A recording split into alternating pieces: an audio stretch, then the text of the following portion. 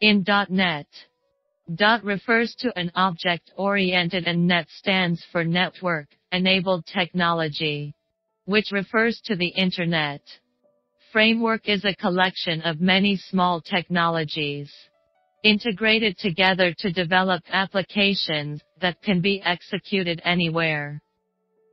So we can define .NET as a framework to develop software applications. And it is designed and developed by Microsoft. The first beta version of .NET is released in the year of 2000.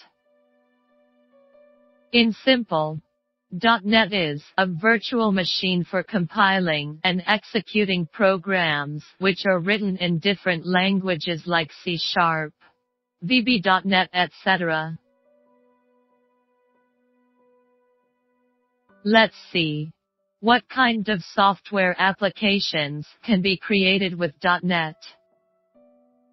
.NET Framework is used to develop form-based applications, web-based applications, mobile applications and web services.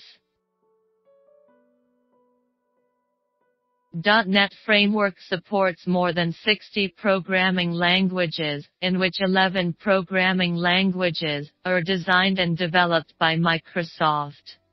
The remaining programming languages are supported by .NET Framework, but not designed and developed by Microsoft.